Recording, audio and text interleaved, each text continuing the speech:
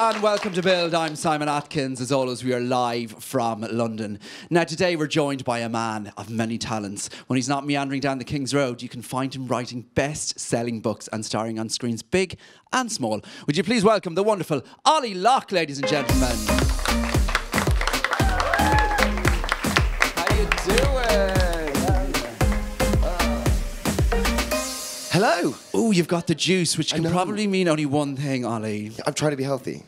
But or you're hungover. Bit of both. Listen, thank you for joining us on the sofa. We're going to be talking to you in just a second. But first, if you guys at home want to get involved, you absolutely can. All you need to do is tweet us at BuildSeriesLDN, or you can leave a comment below this video if you're watching live on Facebook. Ollie, how are you? Thank you for joining us. I'm well. No, thanks for having me. How are things? Yeah, as I said, slightly hungover. I got asked to be best man at my best mate's wedding last night, so it's kind of quite an important night of getting drunk, really. But good apart from that. And are you going to be going to the Brits tonight? I do have tickets, but actually I'm not going to go. Well, I know. Now everyone is going to want your tickets. Yeah, immediately. I put it on my friends group at the moment saying who wants them, but we'll see what happens. I'm not going to go, but I am going to go to Jack Whitehall's after party afterwards. Nice. So another hungover day tomorrow. Yes, almost certainly, yeah. So listen, you're here to talk about your brand new book, The Islands of Fandye. I got the name right. So just tell us a little bit about it and what's the kind of storyline behind it. There it is in all its glory. Yeah, so I started writing about 9 years ago, and it's about a little girl called Antigone that sails past the horizon into a different realm. And it's her adventures on these islands. It's the first of a trilogy, and it's just a very beautiful book that takes people into different worlds, really. You started writing it 9 years ago. Yeah, 9 years ago. That's insane. So where did the idea come from? And I mean, like, you obviously have quite a creative mind. But just tell us about, so do you build these characters in your head from when you kind of started off first? The difficult thing was, I think, about writing this is that you can't go into a book and say, oh, I need to research this. It's literally coming from your mind. I created a character a long time ago called the Bump Into Nights. The idea that things go bump in the night is, I find, always terrifying when we were children. And I wanted to kind of create them. So basically they sit on the horizon eating children's wishes. And that's why wishes sometimes don't come true, because the bump into nights have eaten them. And they're terrifying, horrible creatures run by a man called Sorlax, who's kind of this big evil creature. And yeah, it's a magical tale. But so, do you get inspiration from lots of other books? Are you a big reader? I am a reader, but it's kind of over the years. Cornwall was my biggest inspiration because I love the kind of roughness of Cornwall, and it's kind of based there. And they sail past from the Cornish coast. And yes, I just wanted to create something that was very British as well. How Harry Potter kind of created that kind of British feel. I wanted to do that, but with a kind of Cornish vibe. So you said that the central character is Antigone, but are there any parallels between the ancient Greek tragedy of Sophocles? Does anybody know who Sophocles is? No. Probably not. But no, there wasn't. It was, the Greek tragedy I think is quite good fun, but Antigone's always one of those names that I think is a wildly underused name. And I think it's amazing. The difficulty thing was with Harry Potter at the beginning, everyone worried about Hermione being Hermione and stuff like that. And I've done exactly the same thing as J.K. Rowling. Well, I'd love to say that. J.K. Rowling, by putting a name in there that children aren't going to be able to pronounce. And so everyone's going Antigone, and I'm like, it's spelt Antigone, but it's Antigone. Now, you're talking about Harry Potter, but the Metro Review hailed it as the next Harry Potter. That's a pretty big thing for them to say, and for you, it's a huge accolade. Yeah, that was. Opened the newspaper one day to see the next Harry Potter was extraordinary, an amazing thing to see. And then other people picked it up, and then the Mail picked it up, and stuff like that. So it was a really nice thing to do. It's still yet to be seen by America. Hopefully, that will go over there soon. So it'd be nice to see what they think. So if you're to describe it in 3 words, I know it's probably a hard thing to ask, but if you're to describe the book or the trilogy, as you said, in 3 words, what would those words be? Fantastical, I think beautiful, and very mysterious. Now, it's been particularly resonated quite well with autistic readers. Now, why do you think that is? I didn't imagine was going to happen. I'm a dyslexic writer, and I've always struggled with dyslexia all my life. So the way I write, I think, is very, very visual. And so when anyone reads the book, immediately you can see the characters, you can see the place, you can see everything, and it takes you into that world, which is my style of writing. And I suddenly had a few people saying, my autistic son really loves this. And I was like, that's amazing. I was like, and they were like, we've never been able to capture him with anything. And and it carried on and carried on. And then it became a really big thing that anyone with learning difficulties, the parents were getting in touch with me saying, this is resonating with them and thank you. And I was like, for me, that's an amazing yeah, amazing it makes it thing. worthwhile, doesn't it? That's fascinating. So how do you go about writing a book? Because, I mean, it's quite a daunting prospect, isn't it? And you've written one, but you've got another 3 to write. But do you have set times of writing? Do you have a place where you go to write? Do you script a lot of it in your head and just write down ideas? So the way I do it is I think that to break it up, so I break up every what would be a moment in their life. I'd say, okay, that happens there, that happens there, that happens there, as a long paragraph. And then I build on those. And so as long as I've got everything. And 3/4 of the way through the book, I didn't know how it was ending. And so that was it. I never. Is that not petrifying? And I was like, I don't know how it's ending. And there was a big twist that I knew I wanted to happen. I knew it, but I didn't know how it was going to get there. And I just carried on writing. And you have to think outside the box, and then it just worked. But writing fantasy is a lot different from kind of autobiographical stuff, because it hasn't been made yet. Well, speaking of that, we do need to talk about your first book, Laid in Chelsea. Yes, it's very different. Very different. Yeah. So just, I mean, for those who don't know, tell us what Laid in Chelsea was about. Laid in Chelsea was an autobiographical comedy about my disastrous love life going from kind of 15 onwards kind of thing. It's kind of Adrian Mole who grew up and started talking about love and romance and all that kind of stuff. My agent didn't think it would get to top 40, and it went to number 3 times bestseller for 8 weeks. So that did very well. But yeah, it was like Adrian Mole. But because I was that honest, and also Made in Chelsea was enormous. If you guys remember how big Chelsea was, this is 9 years ago, 8 years ago, 9 years ago when it started. So 7 years ago, it was a huge show. Everyone watched it. And so it flew off the shelves immediately, and it was the first autobiography from Chelsea anyway, autobiographical kind of comedy. And people loved it because it was very honest. It was quite literally talking about blowjobs and stuff. Could you see yourself doing another one of those in the future, maybe? Or are you going to stick more to fiction? We'll see what happens. Probably not about sex, but about other stuff. Well, also, you don't have a disastrous love life anymore. No. You're engaged. Congratulations. He's engaged. Give him a round of applause. Thank you. So you're engaged to Gareth. Are you looking forward to becoming Mr. Locke? Yeah, his surname's Locke as well. How weird is that? How weird is that? How strange is that? It was very strange.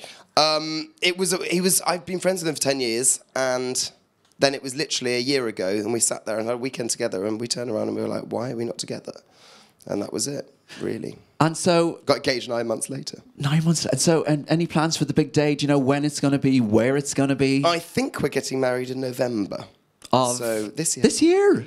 Wow. So, yeah, so it's there's lots to sort out. Our wedding planner hasn't got back to us yet, and it's been about 3 weeks, so we're a bit like, oh, we've forgotten about that. Sack the wedding planner. Yeah, I know. 3 weeks. I mean, I'd be getting nervous now. It's kind of like it's the end of the year. Yeah, it's not. Yeah, that's a nice one, isn't it? So who proposed to who? And what was that like? He proposed to me. We both knew we wanted to get married, and we had actually gone to get rings. So we went to Theo Fennell and got kind of bespoke, lovely rings made. And then we went to the Peter Pan statue in, obviously, kind of J.M. Barrie, who wrote Peter Pan, is one of my favourite authors. And he took me to the statue in Kensington Park Gardens, and basically just whispered, "Will you marry me?" It was very sweet. Very sweet. There wasn't down on one knee. But then what I did, the awkward part of it is I realised I was still holding my dog's poo bag. And I was like, this is not romantic in any way. Oh, the glamour is real. Yeah, it's true, it's true. So obviously we know you from the BAFTA award-winning show Made in Chelsea. Do you think you'll ever return and get to Made in Chelsea, go on the next series? I doubt it. Is that time in your life over now? Yeah, because also it's very hard to progress into other stuff when you're stuck on one show. Everyone sees you as that one person from that one show, and that's it. Hard to progress. And so if I'm always there, and I could be there for the next 10 years, but I'm not going to learn anything else. And presumably you still see the cast and hang out with the cast. Yeah, I do. Who are your best mates from the show? I still live with Liv Bentley. She was in my kitchen hangover this morning. So she's a big part of the show now. But yeah, I mean, I see her, I see Binky, and I see Richard Dinan from back in the day, and I still see other people. It is quite a phenomenon, isn't it? Made in Chelsea and all these other reality shows. Why do you think people are so obsessed with the lives of kind of like rich people in West London? I think, you know what? I think I'm going to take that away slightly. I'm going to say with any different subsector of the world, we're fascinated with something that's not our own world. And so where Geordies do their thing and where Essex did their thing, we're fascinated with what Essex do for starters, because we're like, well, I didn't have big fake boobs, and I didn't have, all this kind of stuff, and I didn't have Botox at 22, but I was fascinated to see what they did, and it was and so they were fascinated with what this bunch of reprobates do. There they are in all their glory. We were all in, there was a lot of us in barefoot, the most painful rocks I've ever been on my entire life, really spiky rocks. Horrible day that was. Well, it looks lovely, but pictures can be deceiving. Is there anything, when you look back at your time in Made in Chelsea, do you regret anything? Is there stuff that you wish didn't happen or that you hadn't said? Or do you look back at it and go, you know what, that was a period of time in my life and it's kind of helped me to kind of build the career that I have today? I mean, yeah, I don't think you can regret anything in life, I suppose, because you did it for the right reason at the right time, I suppose. But then again, I can also say, yeah, I do regret stuff every now and then. Yeah, there were some moments that I struggled with.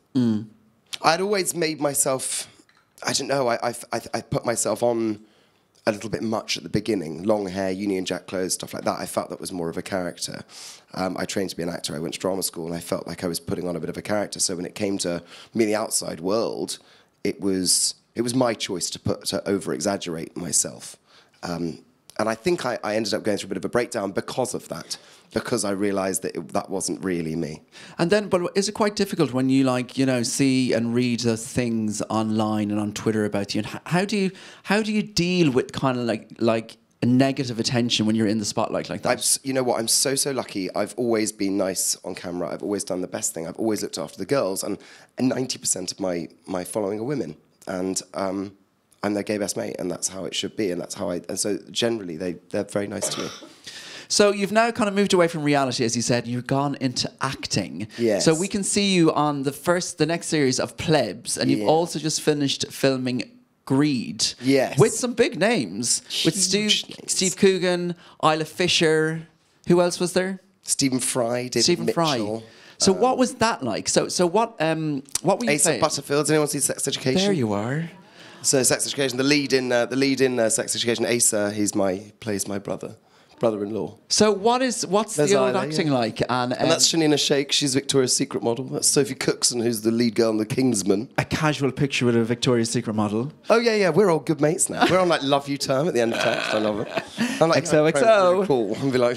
So how's the acting going, and what is it like? I mean, it's very different to reality TV, isn't it? It's hugely different. I trained to be an actor, but that was my first major part, and it's really funny because all the press are sitting there being like, Ollie's a cameo, because I think they assume I am playing myself in a film about rich people. But it's not, and it's very much, and I'm actually a bit of a dick in it, if I'm honest. I'm not the nicest bloke in the film. And so, but yeah, that was my first role, and to sit there and be like, and I remember, I can't say too much because it's not out until September, but I remember my first scene, they were like, Ollie, you're with Isla and Stephen Fry, and I was like, oh my God. I was like, oh, play cool now. So then what is it like, though, when you're standing beside Stephen Fry and it's like, action, time to say your lines? You're not like, oh my God, I better not muck this up. Yeah, absolutely. Are you literally tapping yourself? Yeah, quite. But no, it was fine. We all became friends, and it was all nice. But I spent a month in Mykonos filming this, and so it was like we all became best mates. It was bizarre. So nice. For that month, you're literally one day I had breakfast, lunch, and dinner with Stephen Fry one day, and I was like, this is just extraordinary. I mean, what do you talk about? But, I can imagine he's quite an interesting character. The best of the best. And is he as interested in you as you probably want to ask him lots of questions? Oh, absolutely fascinating. Yeah, asks you lots of questions and all that kind of stuff. He's fascinating and charming. So in Plebs, everything you'd ever want from Stephen Fry. Yeah, he does seem like a lovely man, and I'm glad to hear that. In Plebs, you play an East London hipster. Can you not tell that's just me? It's a bit of a departure from the reality of the situation. Yeah, I do. I play an East Londoner. But kind of posh, kind of hipstery, kind of. I think he moved from Chelsea to be a cool person in East London, and I don't think he's ever going to have it. Hopefully we're filming that. I haven't got the call up yet for the next series, but hopefully hopefully back in. Now, your career extends to include author, actor, entrepreneur, TV star, philanthropist. Where do you go next? from here? What's on the cards for Ollie Lock for 2019? There's a couple of shows that are quite interesting that I'm excited about. But you know what? I think when Greed comes out, we'll have to see what happens, because that shows a different side of me, I think, and hopefully people will give me another role after that, hopefully. But yeah, there's lots of fun things in the pipeline. But again, I've got 2 other books to write as well, so we'll see. And have you started writing those yet? Yish. Yish. What does that mean? Is that like, oh my God, that must be quite daunting. It's one the most down, 2 to exhausting go. thing I've ever done is writing this book. And you can't be going on the piss on a Tuesday night and a Wednesday night during the week if you've got 2 more. That's true. Books to write. That's true. I mean, we'll see what happens, but yes, I have to write those soon and not get. Yeah. Well, listen, good luck with the next 2 books. I just need to ask you before you go: is there any other reality show that you would ever consider doing?